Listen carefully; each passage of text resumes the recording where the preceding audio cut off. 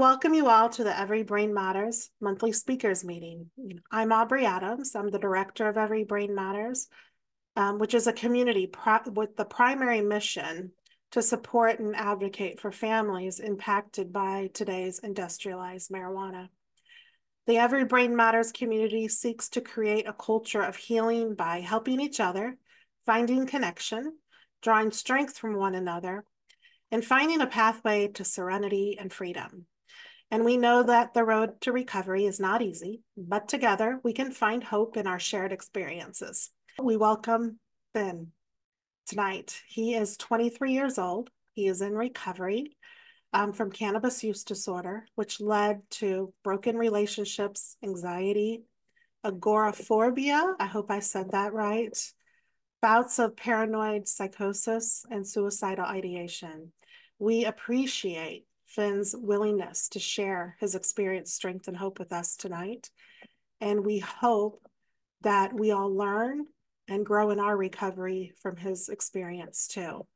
So we thank you, Finn, for being here tonight.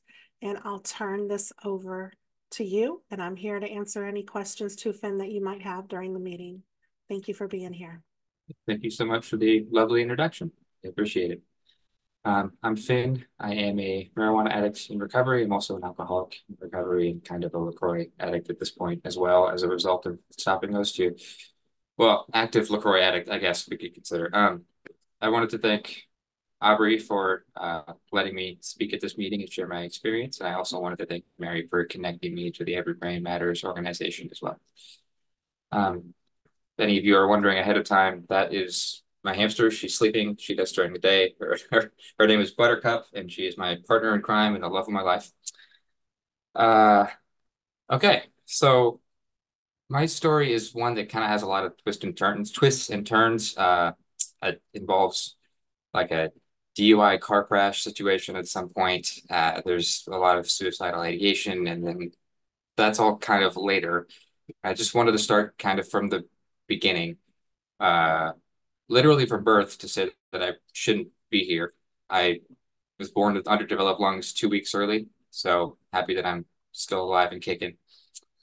But that's kind of a running theme in my life, is that I've had situations where I should not be here. But I had it pretty good growing up. Actually, I think it's important to say I had two loving parents who are still together, and they're still in my life, both of them, and my support system. I love them both. I grew up in an upper middle class family. You know, they put me in piano lessons. I was like in a private kindergarten. I mean, I had a good life as a child, and I was an only child too, because I didn't want to go through that whole almost dying thing again.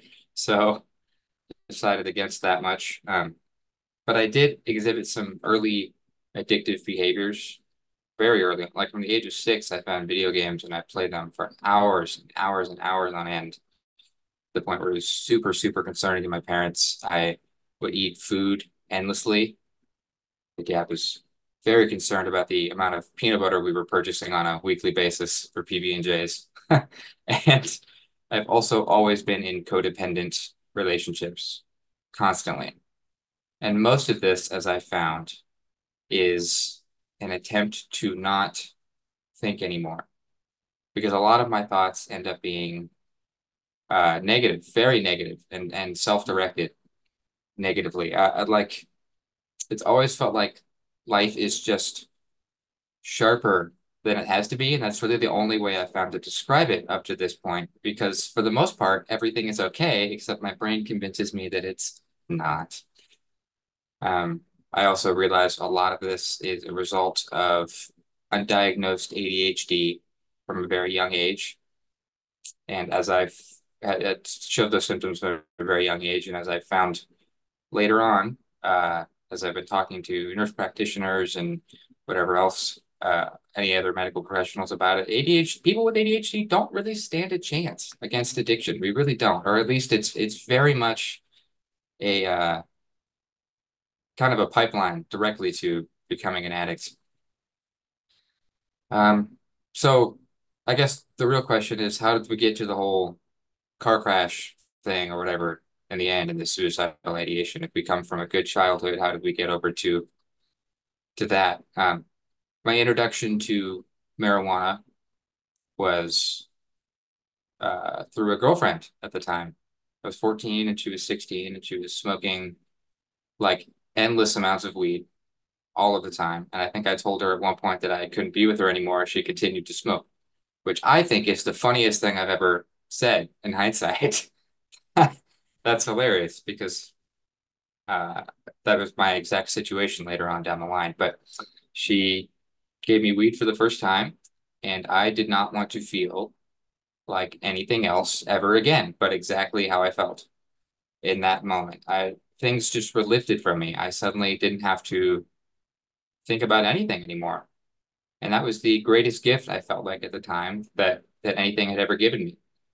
Um, so I then started going to great lengths to get it through high school. From 14 on, I had a weed dealer who lived, he was like 50 years old, by the way, dealing weed to a 14-year-old, but that's neither here nor there. He was 40 minutes or like 45 minutes across town one way. And I'd say I was going somewhere and walk there every 1 or 2 days. Um, buy some of what little money I could scrounge up. I just lie to my parents and say I needed it for whatever, get it from my friends, and never pay them back. Just already doing the addict, I'm stealing money from people behavior from the age of 14. But really, I didn't have enough money or enough time for the addiction to progress. I mean, it was in high school band. I spent a lot of time at extracurricular activities or in school, and I was just busy. But I think if I hadn't had that situation, if I had all the free time that I had later on in college, it would have been just as bad then as it was later. Um, so I go to college and I find smoking friends, lots of smoking friends. And that's really fun for me, as it is for many new people in college at the age of 18. And a lot of those situations I still think to this day were fun. I still think that they were really fun because I was having fun with my friends. But the problem was that after I went home from these smoking, like the outings with my friends, right, I'd just go home and smoke more in my room all night. And I'd wake up and I'd do it again. Rinse and repeat, just ad nauseum. I'm doing homework while high. Well, attempting to do homework while high, sometimes doing okay at it. And simple tasks suddenly seem so much harder. Like going to class was nigh on impossible, at least in my own brain. People were like, you can't just go sit there. It's like a 5 minute walk from your dorm to the campus. And I was like, yeah, but then I have to get out of bed. That's a lot. But it really felt impossible. I stopped talking to my parents. I didn't really have any friends. I really didn't communicate with my girlfriend at the time that much at all. And then COVID hits and kind of screws everything up for me in a way that it did for many, many, many, many, many people. Um, so I move in with my girlfriend and her roommates. I move out of the dorm. I just move in there. I'm not actually on the lease, but I'm just kind of freeloading for a while. And we are smoking all of the time, but more accurately, I am smoking all of the time. I remember frequently getting up at 2 a.m. or somewhere in there and realizing that I wasn't high and then getting up to go outside. So it's just like if I had any waking moment where I was not high, it was not okay. It's not okay because I think about something and that's terrible. It's wrong. I shouldn't be doing that, you know? It's just led me to such isolation and depression and incredible anxiety. And Aubrey mentioned that in my little prompt, I wrote I had agoraphobia. I did. I was not going to go outside. I absolutely had no intention of leaving my home because it may have felt like a safe space at the time, even though it wasn't, but it was just the only place I could be. And I failed in school really quickly, fail out of school, and just kind of live with the delusion that I'm managing well through all of it. I think it was Pete Davidson at one point who said, and not that I agree with most of the things says, but there's a stand-up comedy bit where he's like, I'm high all the time, and If I fail at something, it's like, okay, well, I was high. But if I do well, it's like, and I was high, it just gives you the platform to say, okay, well, I succeeded at something, and that's good enough because I'm already at such a low point that, anything is better than this. So, a year later, I turned 21. I turned 21. The day that I always knew was going to be a terrible moment for me. I would joke about this constantly that when I turn 21, I'm going to become a huge addict. I'm gonna buy all the weed I can, and I'm gonna buy all of the alcohol that I can from every store I can, and it's gonna be over for me. That really I thought was a joke, but I really did think that was a joke. Turns out, no, no, not at all. I began doing that immediately. So doing things like smoking while driving. Sorry to say, I'm like have a joint in my mouth constantly, and I realize now it's always a decision to drive intoxicated, right? But it didn't feel like that because I just thought, well, I have to go to the grocery store. I have to go somewhere and I can't not be smoking. So like what am I gonna walk all the way, Uh it didn't feel like a conscious decision to me at all to do these dangerous things. So I justify them to myself over and over again. And here's where the paranoid psychosis part comes in. So I lived in a really crappy single bedroom apartment that had a lot of things wrong with it. There was a broken heater that would make a bunch of noise constantly. There was like this pipe in the bathroom that would leak constantly. There was a super loud washing machine that would like squeak all the time. So all of this stuff, right? While I'm high, hearing this all of the time, I just had uh, uh, so much anxiety and truly bouts of psychosis about this, about worrying about people being mad at me for these loud noises. And I thought I could hear my neighbors through our ceiling from the unit above us talking about me. Like I could hear individual people talk about these annoying things I was doing. Uh, so much so that I left them a note at one point and said, "Are are you annoyed by me at all? Like if you are, can you just talk to me?" And left a phone number and they texted me. They were like, "What the hell? What are you talking about? I've never seen you in my life. I've never heard you before. Who are you?" So that helped, but also made me realize that I was going insane.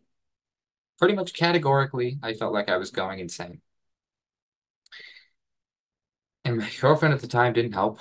I was frequently crying with the bong in my hand, saying, I don't know what to do. And she said, I know you don't, and I don't know what to do either. And I don't say she didn't help in a bad way. She didn't know how to, and she wasn't supposed to. It wasn't her job to do that. I mean, she was also a weed addict as well. So it's just two incredible weed addicts living together in a single bedroom apartment, both with jobs they hate and no friends. So it's not exactly a great situation.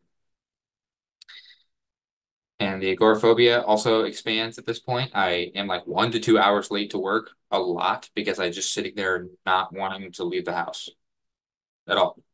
I will be ready for 1 to 2 hours, but sit there like kind of looking at the door, basically on and off for 1 to 2 hours. At one point, I went to check my mail, and it was so well, I went to check it because the USPS sent me a note that said they couldn't deliver any more mail to my mailbox because it had been full for like a week. And it was like filled to the brim with letters. God, what is all this junk mail? I can't believe I let this happen. So, so we break up. We break up because she goes, I can't do this anymore. You are going insane. You are going insane. You are not being a good boyfriend to me. Because what addict is really capable of being a good boyfriend? Let's be honest. What addict in incredible active addiction is capable of being a good anything, really, to anybody? That's how I felt was that I just couldn't be anything to anybody and I was no one. So we break up and I become suicidally depressed. I am crying on the couch with the bong, holding it in my like unable to put it down constantly. So I think I spilled bong water on myself a few times, if I remember. I just fell asleep carrying it, holding it, so that's embarrassing. But um, I felt pathetic, worthless, but I just couldn't put down the weed. and my parents say, come home, please. Come, instead of sitting there and smoking yourself to death, please come home. So I did, and I had to stop smoking. Was one of their stipulations. So if I was in their house, I could not be smoking. And I think maybe subconsciously I was like, sure, yeah, whatever gets me out of here right now, I'll do that. And I did. It was the summer. I was still drinking, which was not helpful to me, but uh, I stopped smoking. And I don't know if any of you have seen somebody go through weed withdrawal. It's not necessarily the same really at all as like an opioid withdrawal or something like that. You're not shaking, but you are experiencing incredibly unstable emotional episodes. At least I was, sorry, I should say. I was experiencing incredibly unstable emotional episodes every day. The point where I some days would sit in my room all day crying, and some days I'd be the happiest person ever, and there was no in between, is what it seemed like. I had worse anxiety than even when I was using, even when I was experiencing the psychosis. I couldn't make a phone call. I couldn't to save my life. I sat there staring at the phone for hours, trying to will myself to type in the numbers and hit call, and I couldn't do it. And my parents were like, "You got to get on medication. You need something. Like you can't just sit here like this and go insane. You need like a Band-Aid for just temporarily." So they had to make the phone call for me to get me Lexapro, but they did it, which I'm grateful. I'm grateful to them for that. And I got on the medication. Oh, that was good. So at this point, I sound pretty miserable, I imagine, because I was for like 3, 4 years. Miserable, just a sad kind of shell of a human being. And I knew that, and I felt like that, and I knew I was an addict, and I'd known that for like 2 years. And there is nothing worse in life. I really feel like, at least there was nothing worse for me than knowing you are an addict, that you have a problem that you need to stop and not doing it anyway because you can't. There is no worse feeling than knowing you should be able to control something is how you feel or how I felt. Knowing I should be able to control it and simply being totally unable. Um, Too weak is how I felt to do it. So at the end of that summer, I go buy another weed vape. My dad finds the packaging that I left in the car on the floor of the car. Because I guess I was just so excited to rip it open. I just threw it somewhere. And he's understandably super disappointed and just feels like I'm losing my son again. Here it is. Here it goes. He's gone again. Doesn't matter. He's already done it. And that was true. So we go back to Bellingham. I'm in my new apartment. I got a new apartment. Everything's cool, but I'm back to active addiction. I'm smoking every hour. The selfishness comes back, the self-centeredness, the anger, the inability to keep a commitment. All of that is back yet again. And again, I feel like there's nothing I can do to stop it. Um, I know I'm a terrible friend. I'm a terrible boyfriend, a terrible employee, and I think I'm a terrible son at the same time. I failed out of school again after lying to my parents the entire quarter about doing well with grades and having that just eat away at me every single day. That I was totally and completely telling them lies about my grades and that I was going to class and that everything was going just fine. I wasn't smoking and everything is fine. That's how I've been living my life. It's fine. It's fine. Everything is totally fine. I promise. Even though everything was so far from fine, it was insane. Uh, so after, I don't know, 5 months of this, I get fired. I get fired after showing up for 2 hours late again for like probably the 25th time at this point. They really like me a lot there. But I get fired and it destroys me. It ruins me emotionally. My addict ego is severely bruised. but I managed to lie my way into a new job. And after a week there is where this whole car crash thing comes in. I wanted to preface this by saying that, this car crash is the result of alcohol. It is. I drank myself into a blackout. Is what happened. But I think the ability to become addicted to marijuana, to have cannabis use disorder, implies a greater ability to be an addict at large, really, just in general to anything. I had somebody once say to me, I can be addicted to something that I can do more than once. And I like that a lot because that's how I feel as well. I'm almost not kidding about the LaCroix addiction, by the way. I actually drink like 6 of these a day. That's just part of me, I guess. Um, so weed is my main addiction, but on this particular day, I smoked a lot at work. I felt stupid for not knowing anything at work. I felt dumb. I The building was very hot, all that stuff. And on my break, about 15 minutes into my 10-minute break, I drive to a store. I buy, okay, let's not say buy. I stole, actually. I stole it. A bottle of vodka, and I drink about, I don't know how much of it. I think there was half of it left in the car, maybe a quarter of it left in the car when we found it. And then after that, I don't remember anything at all. And I wake up and being wheeled through the hospital. There's a cop behind me. And I ask him, what happened? Why am I here? I was just at work. Why is my head hurt? Why is my entire body hurt? What's happening? And he goes, well, you crashed your car through a brick wall of a bank. And I was like, oh, is the car okay? And he goes, oh no. Oh no, it's gone. Okay. Okay. So what now?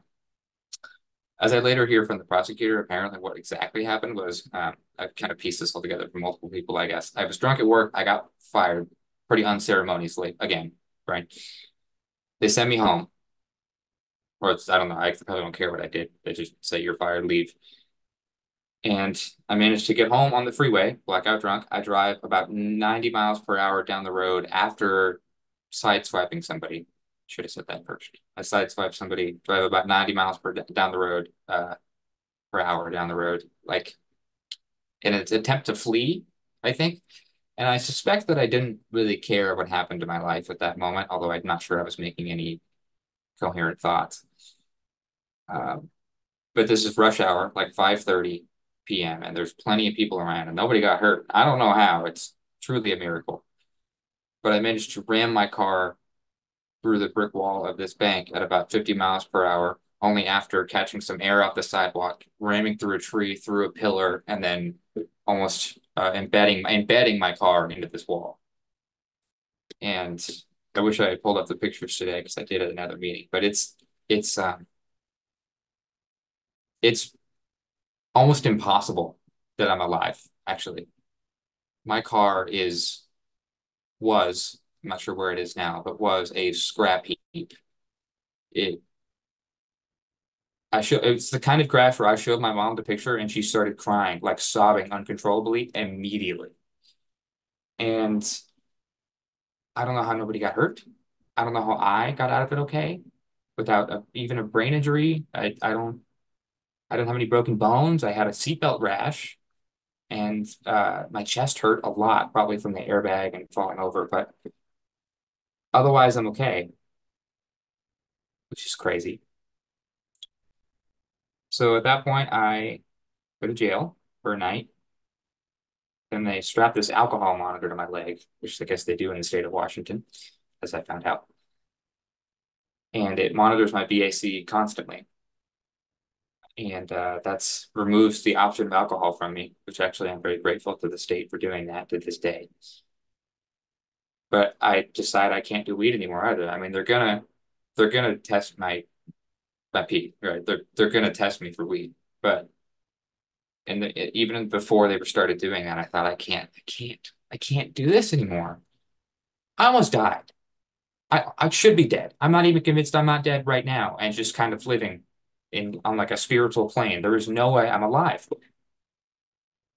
And it made me think about a lot of things and considered that if I had hurt anybody, I'd be in prison. I should have been in dead or in prison. Dead or in prison. Those are my two options. And I don't know how I picked the third one of okay, but kind of sad about my addiction now. Like I got off really easy. Um, but that said, here's the madness of addiction. 3 months later, my girlfriend breaks up with me. And let me tell you, I did not wait a second to walk in the pouring rain at 11:30 p.m., about a mile and a half to the dispensary. I didn't waste a millisecond. I'm pretty sure I grabbed my keys the instant it happened. I had no thought in my head about there are going to be consequences for this. And that's the madness of addiction. You can have so much resolve to not do it. And then in seconds, it's gone. It doesn't matter. It doesn't matter to you at all. So I'm miserable again. I'm suicidal. There's this bridge that I walk over every day to and from work because I'm walking now to and from work. And it's an overpass. And I look over it every day and I'm a little more interested every time, if that makes any sense. I look a little harder every day. So I finally call my therapist and I say, hey, I might kill myself. Can we, can we talk? And he goes, sure. Yeah, absolutely. We can have a conversation. I think you should not do that. He encourages me to get into a recovery group. He actually says, I have another client who is in this group. He's going to pick you up on Thursday. Put his number in your phone. And my therapist at the time, no longer my therapist, but he's done a lot for me, was an addict as well. And this is the first in a long line of other addicts telling me to do things and me just listening and having it work out for me. So this guy who's still a really, really good friend of mine, picks me up. We go to this recovery group, and I think, man, I shouldn't be here. I don't I don't belong here. Look at these people. They're either that one looks like this is my thought process. That one over there looks sad and hopeless. That one looks like he has his life together. And I, for some reason, felt like neither of those, even though I was definitely the sad and hopeless one. Like I just said to my therapist the other day, I want to kill myself.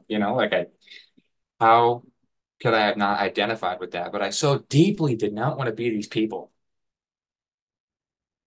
I just wanted to be okay again without having to put in all this work. I mean, why me? Basically, it's how I felt. Why was this addiction bestowed upon me?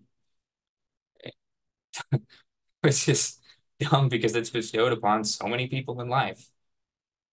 But basically, it was just a why God moment or why me and not anybody else. I had a good childhood. I'm a good person, God. Why me? And the reality is there is no answer for that question. I have never found an answer. Nobody has given me anything close to an answer, and there is not going to be one. I don't know why me. I don't know. I don't think any addict knows why exactly. I mean, sure, plenty of people have trauma that can lead them to addiction. That all makes sense. And there are some physiological, sociological, trauma-based reasons for being an addict. But why would I have this inability to put something down that's killing me? Um, I don't know. I don't know. It was just the hand that I was dealt. It's just what I'm dealing with. And I think if anybody can give me an answer for that, I'll give them all the money I have, but I don't think I'm ever gonna find it. So I'll just keep my money and I don't know, buy some gum.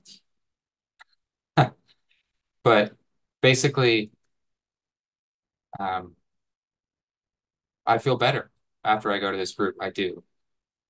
To my utter dismay, These people help me.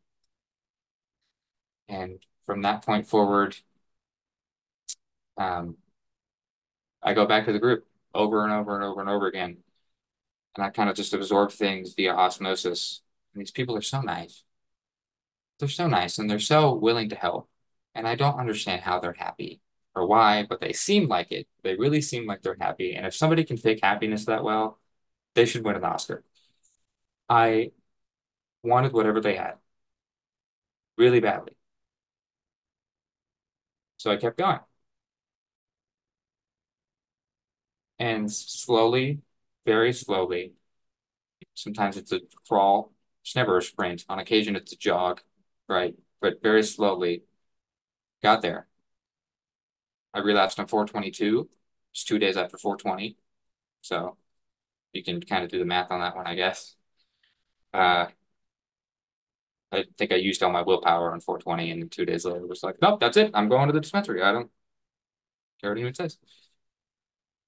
But I've been sober at this point since May 7th of 2023. I think I have 9 months coming up here relatively shortly for the first time. I just got to my first ever 6 months this last time. So that's been really, really exciting for me. I will admit the milestones have become less meaningful over time, and it's more just about the work overall in total that I've been doing.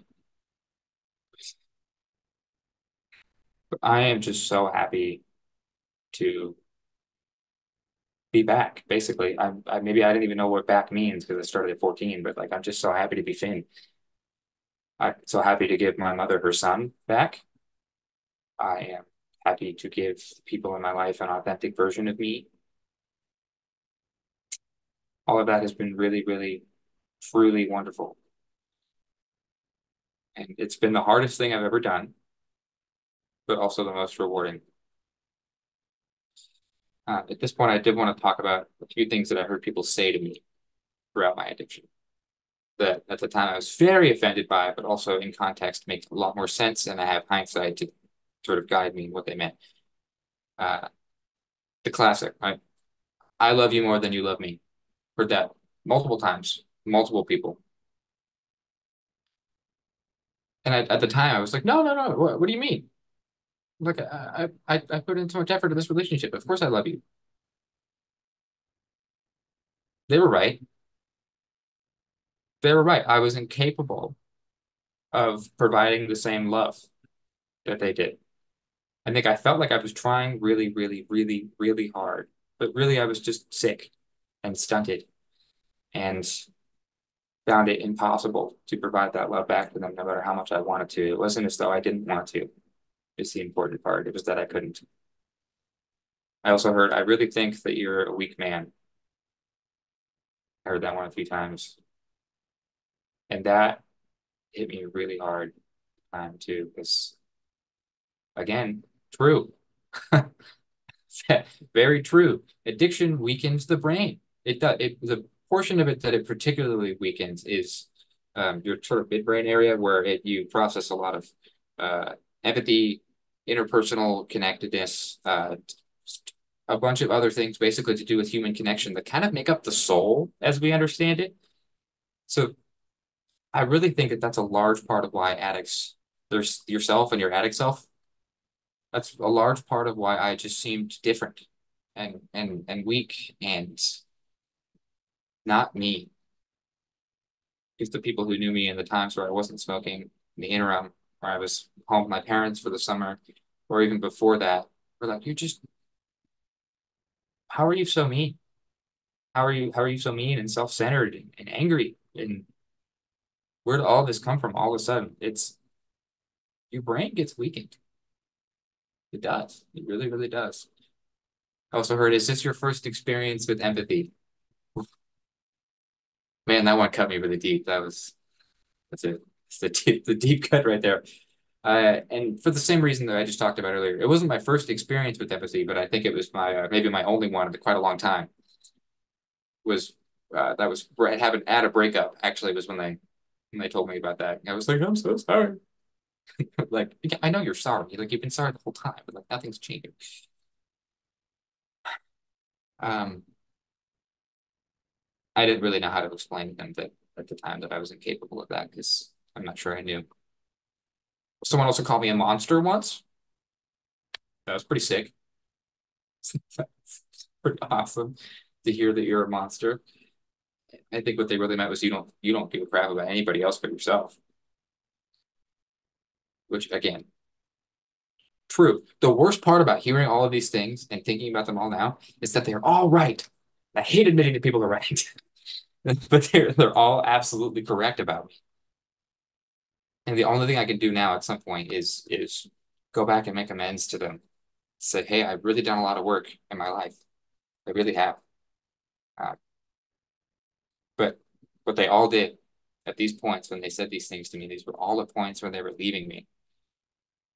All of these people left. And they told me they were leaving. They didn't just leave. They said, I can't do this anymore. You are terrible. I'm leaving. And I am very grateful to them for that. I'm incredibly grateful to them for leaving because that was the only thing that they could have done that would have helped me was leave. Was to leave me with nobody else but myself to blame, to consider for all of the things that had happened around me that were bad. I had nobody left. And things were still going wrong, so clearly it's me. And the only people that could help me were other addicts. That was it. That's all I had. It was the only thing that worked.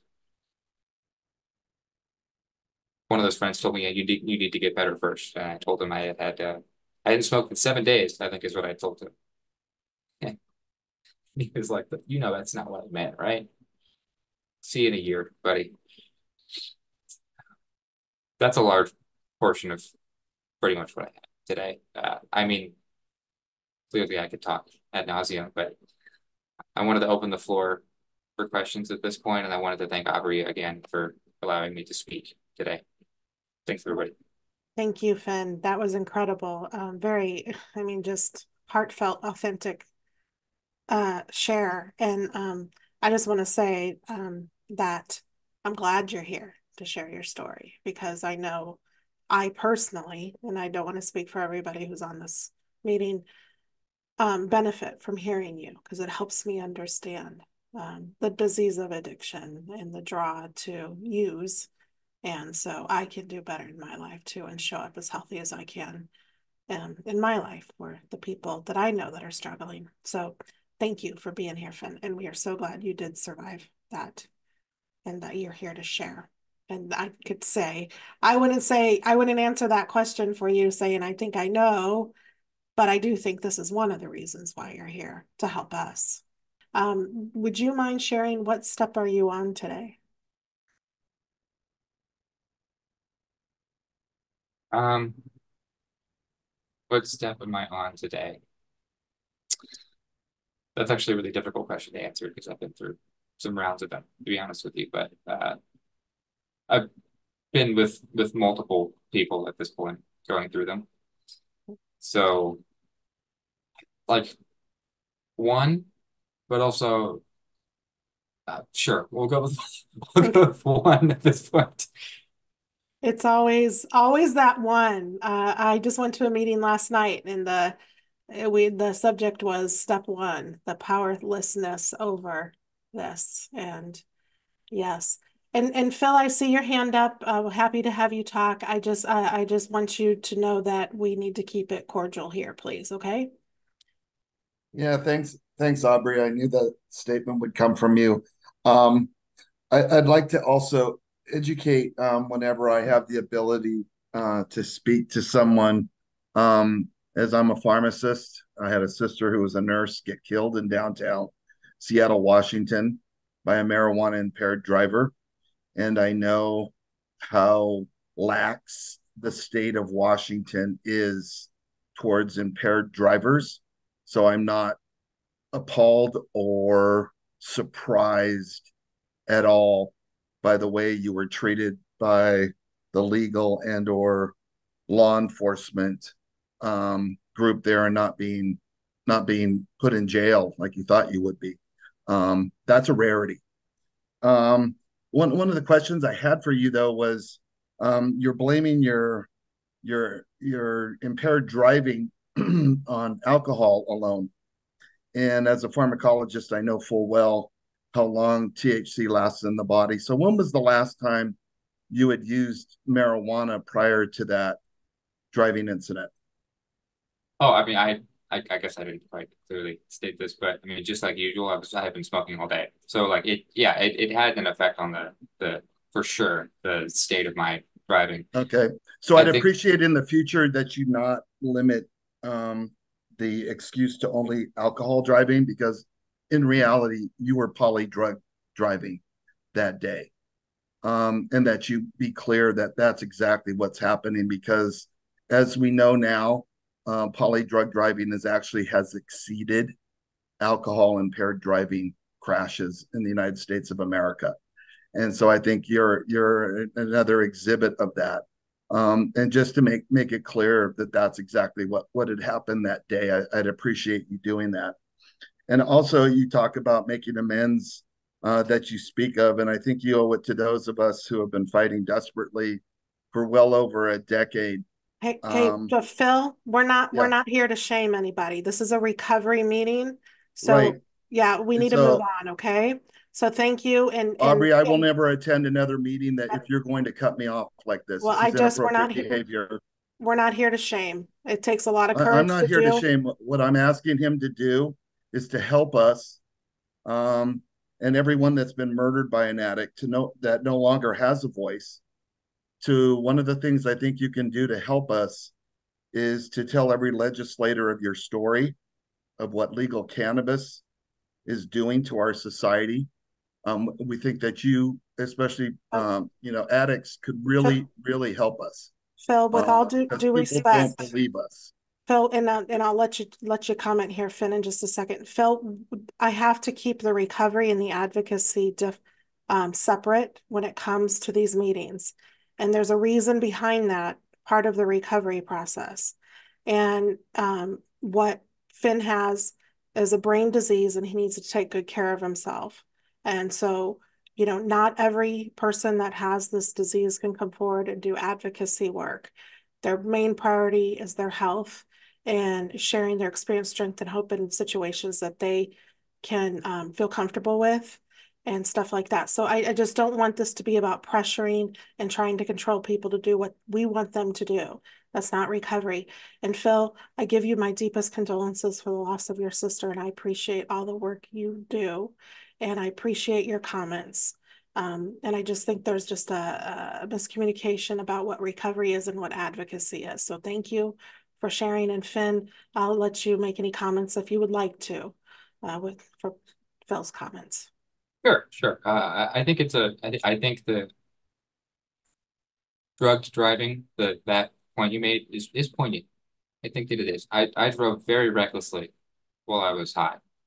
And I was high all the time, but nonetheless, I would be smoking a joint in one hand and going like 85 to 90 miles per hour down the freeway, uh, with my other on the steering wheel, right? So it wasn't, uh, it's not safe at all what I was doing on a daily basis. And I deeply regret it at this point. I truly do. But I think the reason I mentioned the alcohol in particular is because without being impaired by alcohol at that particular moment, I truly don't believe that I would have, after crashing, like with no thoughts of what it seemed like in my brain, driven 90 miles per hour down like a 35-mile-per-hour road. I don't think that I would have ran away that quickly. I don't think that I would have gotten even close enough to the buildings or other people to slam my car through the brick wall. That is not to say that it was. I'm not saying that it wasn't irresponsible of me to drive while high, because it absolutely was. It was totally, completely wrong and dangerous and reckless. All of that is completely true. But I do think that the alcohol in that particular case played a larger role in the severity of my crash than the weed. But again, thank you for bringing that up, because I really should have made that more clear, and I appreciate it. I also think that I could do a lot more work. You are right to talk to legislators and just people in the who can make a difference, really, somebody who can help. I try to make a difference on a small level with the people that I can. And that's been really impactful, I think, to me personally. But you're right. I could be doing more work for that, and I appreciate your comments. Thank you.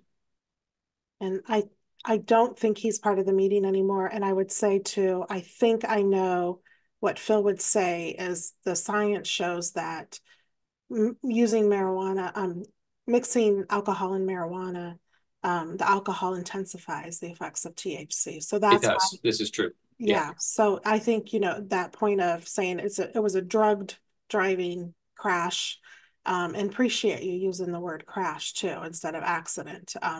It's probably the main point and, with that. So thank you, Phil. I was also on Lexapro as well, which Oh, what's it? evidently Lexapro increases the effects of alcohol. I don't know about marijuana, but I know that it increases the effects of alcohol as well. So there were a lot of factors, a cocktail of terrible things happening basically at that exact moment. Yeah, and thank God you're here to tell the story. Brenda said for some reason her hand's not being able to raise, but she would like to ask you a question. Brenda? Hi, thank you. Thank you so much for sharing your story. It was great. I had a question about you said that you went back home and you weren't, your parents said about not smoking and everything. What else did your parents do or not do? Do you think that led you to recovery? Well, one of the big things I think is as I was going home, a former roommate of mine who would soon become my new girlfriend as soon as I broke up with the other one took all of my stuff, helped me move it, and then we started dating like 2 weeks later. And they were like, "You're really putting all your work into this new relationship instead of recovery?" Because it was just something to look at. It's like, yeah, I am. Okay, that's insane, but so long as you're, I guess, staying sober, then it's not really a problem. Here's the thing. This is a progressive illness, whether or not I am using it. If I have these spiritual afflictions that if I do not work on them, they will kill me. They will. So I think it was maybe a mistake for them not to say, if you're going to be in this house with me, you not only have to not smoke, I need you to do something about it. I need you to do anything about it at all. And not just kind of exist here in limbo where you're basically in a rehab center with us. Right, But that said, it also wasn't their responsibility to fix anything about me. right, So I almost wonder to this day if it was kind of a mistake for them to whisk me away to the safety of their house anyway. I think what really it yeah, was I told them I'm feeling suicidal, and they were like, "Okay, you're not killing yourself. You're coming home." right, right. But at the same time, I think maybe it was kind of bad for me also. So, My um, um yeah. my son, this all started with what we thought was marijuana-induced psychosis. And I didn't, at the time, my mother was dying on hospice in my house. And then 10 months later, my sister died. There was so much going on. And my son was always the kid that get it. And I know addiction doesn't really have anything to do with if you have a good head on your shoulders, but I never had to worry about my son. So all this stuff was happening behind the scenes. And then he went into psychosis in March.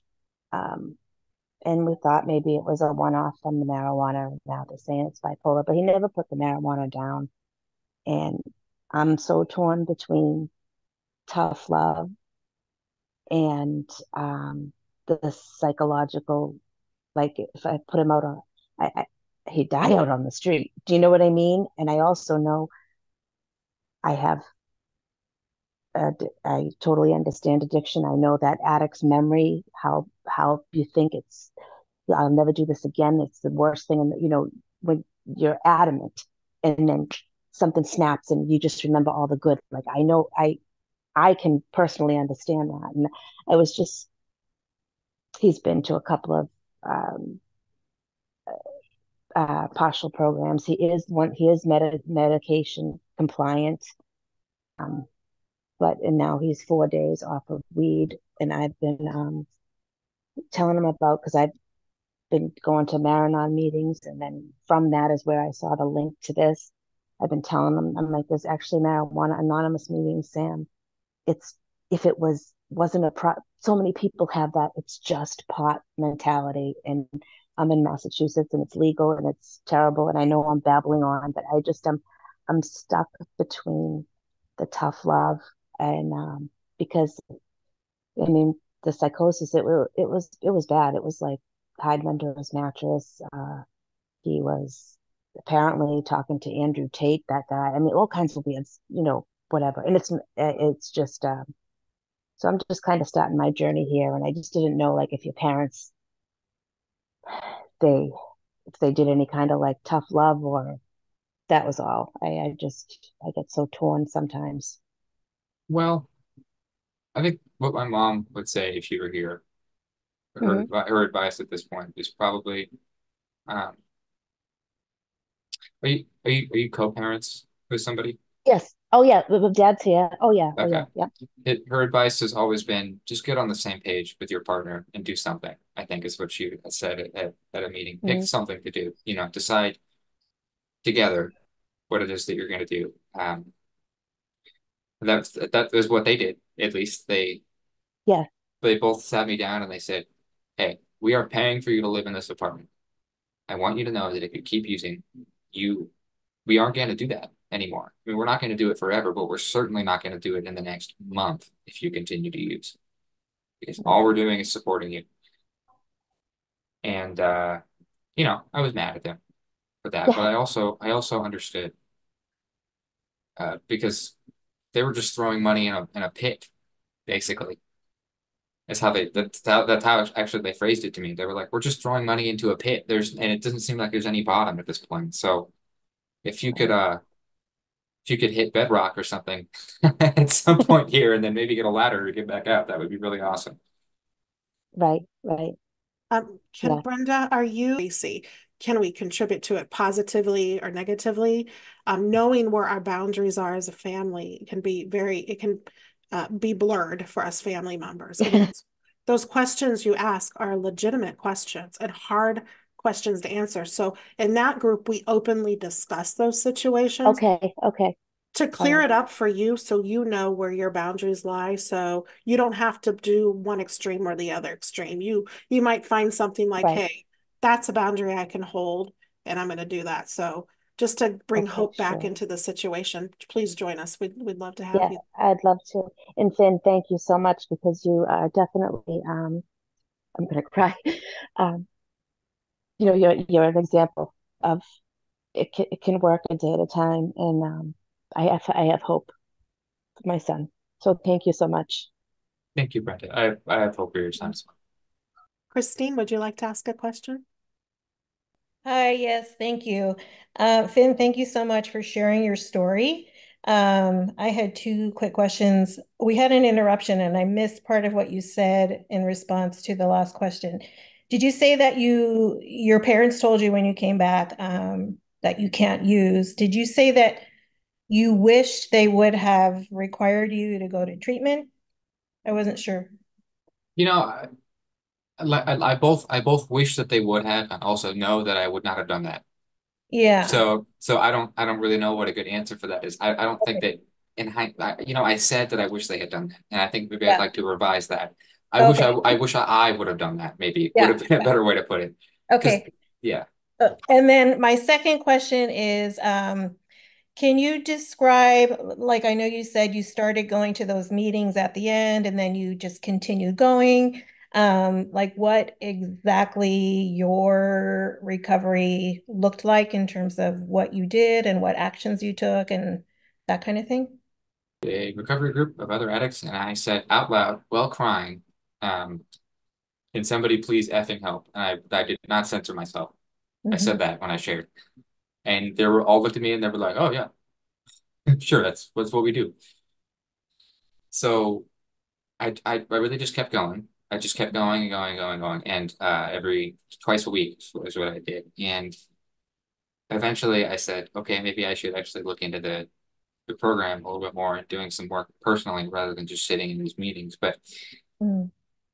the only thing I did to begin with was just sit down in the chair for an hour twice a week. Like a Marijuana Anonymous meeting? Um, I have some personal conflicts, I guess, which stating which meeting Oh, directly, but oh, so uh, sorry. Okay. no, it's okay. But it was a group of other addicts. Yeah. Yes. Okay. Thank you. I will say also in the chat, I think Julie noted Okay. she had a question. Oh, Julie has a question. Okay. Two questions. Was it already legalized for adults when you were 14? And did that make it easier to fall into it? Tell you the truth, now that I think about it, I don't know. I have no Okay. idea. I actually don't know what year it was legalized in Washington State. I didn't even consider. It was 2014 when I was 14. I was born in the year Okay, 2000. so it So was legal. yeah, okay. That was the Maybe, year. I mean, it kind of became legal in 2012 because yeah. you could get arrested. It wasn't legal for teens, but it was legal for adults. Do you think people are waking up in Washington State to how dangerous this is? That they've seen enough people that have had similar experience, either psychosis or addiction experiences, that understanding how dangerous it is becoming better and better known. Is it? I I guess I don't know. And I'm sorry to Oh, tell you, I don't know. Well, I know it's definitely more normalized at this point, yeah. and I know that like it's a very similar even uh I feel like advertisement rate, at least around Bellingham, to like alcohol billboards, It's sincerely everywhere. And I have told a few people, like my coworkers, whatever, that I'm in recovery, and a few of them have actually said to me, I feel like I really have a problem with weed. Can I come to a group with you? So Yeah. at least on a personal level, I have noticed more and more people thinking, okay, I might be an addict. I might be a weed addict. I really might. And then realizing, okay, I am. I am. Now what do I do? You know? Okay. Okay. Because it doesn't sound like it's really hit the consciousness of people yet. Okay, Well, that's a the shame. dispensaries are still everywhere. There are two on my walk to work. There's another one about a quarter mile down away from my work. They are really, really everywhere. So Yeah. it's hard. I Yes. won't lie. Yeah. Okay. So we'll go to Winnie next. Do you have a question? Hi, Winnie. Hey everybody, and thank you, Finn, for speaking to us tonight. I really am grateful to hear your story. My question for you is related to your workplace. And I know that, marijuana is just everywhere nowadays, and you mentioned, using at work on prior jobs. At your current job, do people use it around you, and how do you deal with that? My son is an addict, and people use it during work hours at his job, and it's very, very difficult. Makes it very, very difficult for him. So if you have any thoughts around that. Yeah, at the job I had before this, I was in recovery, and I recently got a new one like 2 weeks ago, actually, but the one just before my most recent one. There were quite a few people at the job who would bring a weed pen or would talk about weed or just said they were excited to go home and get high. And you'll likely encounter that in a lot of places, especially in states where it's legal. And it's the same with alcohol, right? I'm gonna get drunk tonight. Just kind of it seems normal. But it was really, really, really hard to hear. And there's no way I could just say, hey, can you please like not, because if it's a collective of people, I felt kind of wrong, like ruining their fun just because I happen to be an addict. Maybe it's not wrong to advocate for myself on that way, but it felt like it. And really I'm sorry to say for your son, getting a new job has been very helpful. Um, just getting out of that environment because even if you're new in recovery, if I was new in recovery and it's never felt fine, to be around it. It's never felt okay. It's always given me an itch, basically. Um, maybe I'd say cravings pass. They do. 15 to 20 minutes, drink some water, it's gone. But to have to experience those cravings all the time and be in a place where they're constantly brought up to you is hard. So I empathize. I also sympathize with your son. I feel bad for him, and I hope that maybe he can find a place that's a little better for him. Thank you. Thank you. Sandra, are you able to unmute now? Okay. Hi. Yes, I am. Thank you for the invite to this meeting, and thank you, Fen, for sharing. Um, I listened very carefully to you, Fen, and gained some insights, I believe, into. I mean, you shared how you felt when you were uh, using, and so because I've been wondering what my daughter is feeling. Yeah, she's been cannabis smoker for 6 years, been in recovery off and on. She left home 6 weeks ago with her dog, left everything in psychosis, and just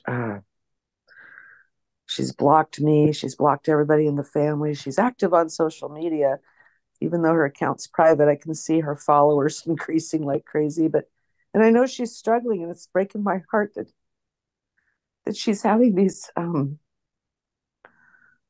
thoughts that are causing her to suffer. So when you were active in it, you were realizing these things were going on and you didn't know. You felt like you were going crazy, right? Yeah, yeah, I did. I mean, well, I felt kind of like I was watching myself from a bird's eye do these things, as though I was sort of in a third person. And whereas I didn't want to make the decisions, but also I felt like it wasn't my choice. And I don't know, you make enough of these decisions, you do enough of these things, you live this miserably for long enough. And suddenly I just one day basically thought I can't do this anymore. I can't live like this anymore. In fact, I don't want to live. So where do I go from here? And Yeah. I think that's the point where at least I had to get as an addict to just kind of utter, I'm sorry to say, kind of just utter despair to the point where you go, okay, there has to be something else. Clearly, I have exhausted all pathways here. This is a dead end no matter where I go. So Yeah. let's backtrack and what's next, you know? Well, the problem is she has a trust fund and she keeps getting money from them. And so she's doing her thing. But at the same time, she's not functioning right. I mean, I've emailed her. I said, you can come home. She said, no, the neighbors are serial killers. And then she claims she's 18 pregnant. She's not pregnant, hasn't been pregnant. And she has to have this cesarean, this dead baby out of her. She's been to hospitals. They tell her she's not pregnant. This is really severe psychosis she's in. And yeah, it's bad. And she texted me. I hadn't heard from her in weeks till night before last. She texted me at 3:30 in the morning. Call my trust. I don't want to be. I don't want to die out in the rain. My car's impounded. I have to get my car out. And that was the last I heard. I did talk to her trust, and they sent her money, but I didn't even know where she was, where the car was.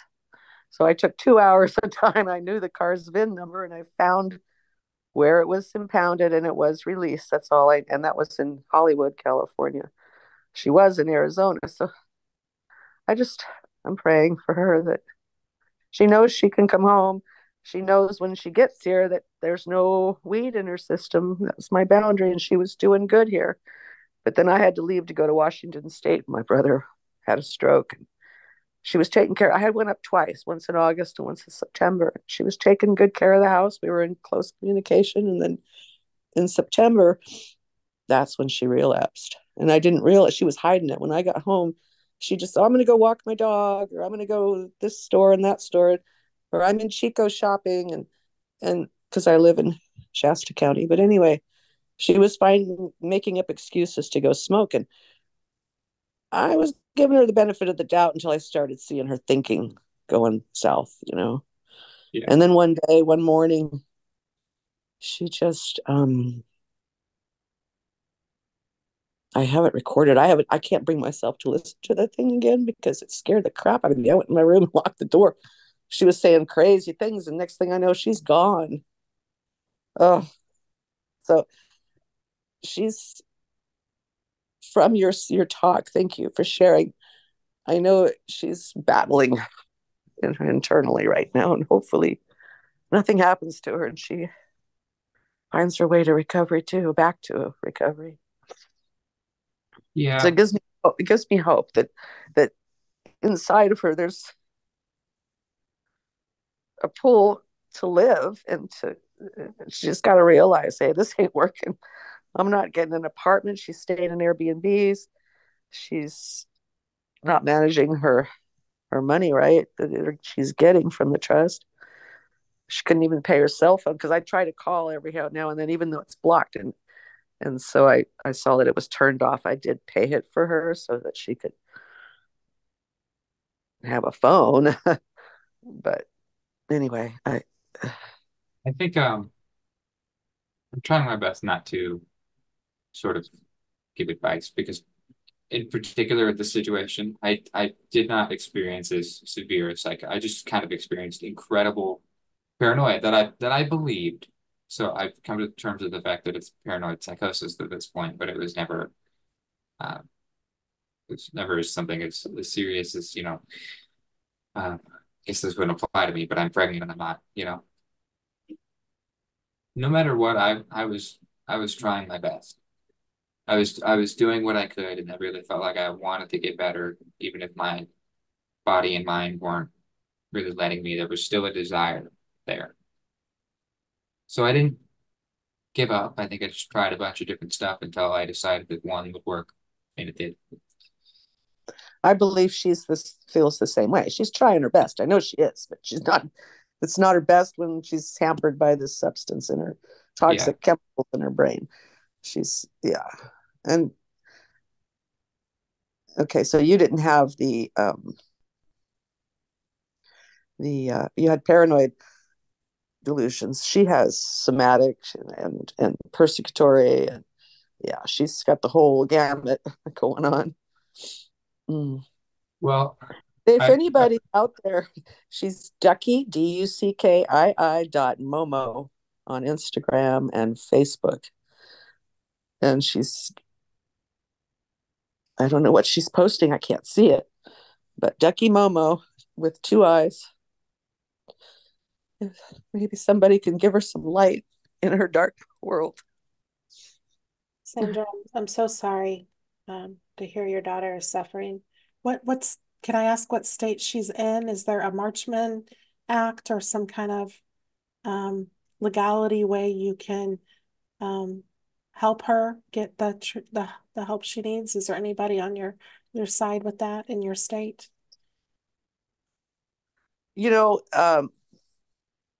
I have looked into Laura's Law. I'm in California, and before, at one point, not this year, but early last year, I went and filed all the paperwork to do the black robe effect to get court ordered treatment because she wasn't listening to my boundaries to not smoke here.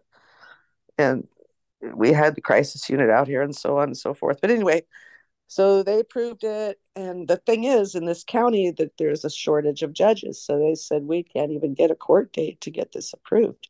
But we can offer a counselor to talk to her. And we have this program. We get a lot of AB 109ers here in this county out of prison.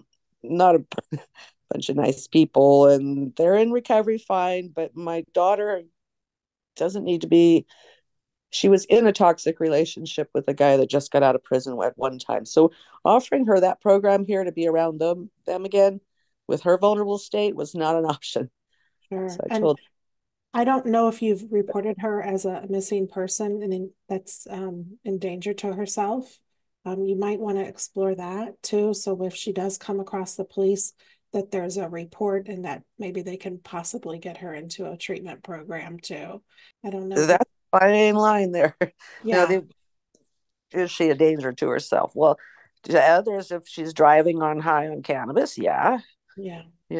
There is a BOLO out for her in this county. I don't know if they put it on the state that she's, driving like that. So she goes off and on the Facebook. So I had one friend in another group I'm in that sent me some of her posts a few weeks ago, but she hasn't been able to see her since. So I don't know if she blocked that lady because she saw that lady's a friend with me. I don't know. Also consider coming to our Maranon meeting tomorrow if you're not, you are going to Maranon meetings, I think you said. But yeah, and the climbers group, thank you. I'm gonna check that out too. Okay. My daughter's such a beautiful person. And absolutely. Hey. Yeah. Our hearts are with you, Sandra. We send you all our love, and we're gonna keep her in our prayers and hope that she can find a way to path to recovery. And Finn is a prime example of that. It can happen. So we'll keep up the hope, and we'll surround you with love. Just accept our virtual hugs to you right now. Thank you. Yes. And thanks, and you're an inspiration and very courageous young man. Yes, he is. And thank you. Thank you for saying so. Just thank you for being here to hear my story. My best goes out to your daughter. I know that she'll find her way someday. Thank you. So here's a question, and then there's a lot of great comments in the chat. I'm curious, do you always have that perspective of feeling like you were looking at yourself from outside, or do you think you have that perspective might be a step towards recovery? And then Finn answered. Do you want to say your answer, Finn?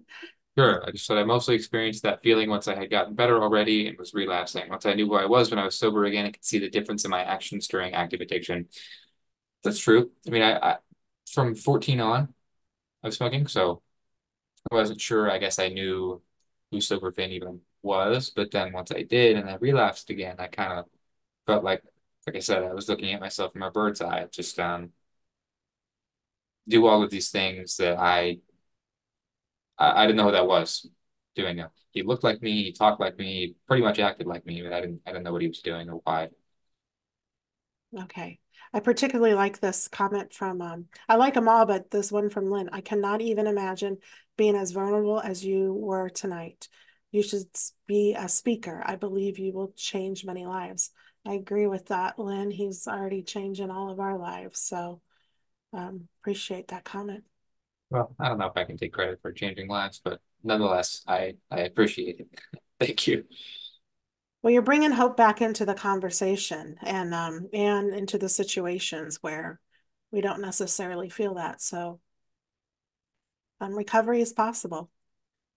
Sincerely, I when I got my DUI, I went to a victim impact panel where this guy shared a story of being in a horrific car crash where he was really hurt and got better. And afterwards, I went up to him and I was like, I really thought my life was over when I got in the car crash, and it turns out it's not. He goes, it's so not.